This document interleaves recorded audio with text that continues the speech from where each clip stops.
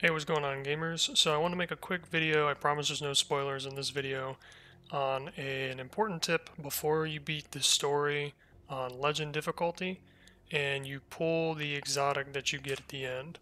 So if we look at the exotics for the characters, there's new exotics, okay?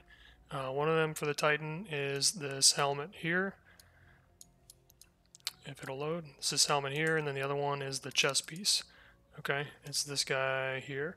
So when you beat the story on hard mode, at the end, the final mission will give you a choice between picking which one of these two that you want.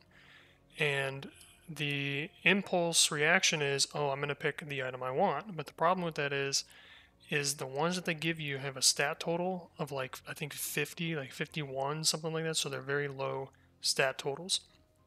So my suggestion is whichever one you want, you should pick the other one. So for example, if I want the helmet for the Titan, when I complete the story, I'm going to pick this chest piece, okay? So my chest piece is going to be 50s, and now this is in the loot pool. Because what will happen is now since this is in the loot pool, I have a random chance to get it again. You're going to say, well, Frank, how come you're not going to get the helmet if you want the helmet? Well, what I can do now is I could target farm this helmet by doing the lost sectors that give you the exotics after you complete them. It's RNG based, you might have to do a couple of them. But because I don't have this helmet and this helmet, what will end up happening is when I go and I farm the lost sector, whichever lost sector it is for that day, that has the drop for the helmet, these are the first two things that are going to drop for me when I complete them. The way it goes, it's like a knockout system. Like it'll give you what you don't have, and then once you have it, it'll go into the loot pool. So if I get this helmet, then I can get any of these helmets at any point in time. But if I keep doing that lost sector, eventually I'm going to get this. And when you get it, it's going to have a stat total that's not going to be like 51. It's going to be higher than that.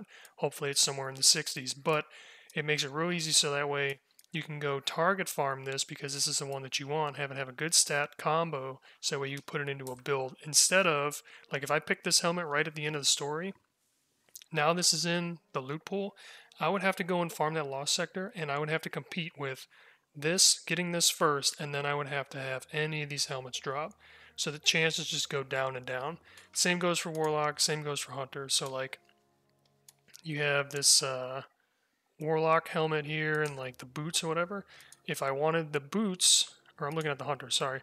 If I wanted the boots or the arms, which I actually grabbed by mistake, then I'm not going to pick the arms, if that makes sense. So hopefully this video was quick and informative. I hope I didn't spoil anything for anybody by saying there's an exotic at the end, but it is a reward that you get for completing it at the end of the legendary campaign. Hopefully this helped. I'll see you guys in the next one. Peace.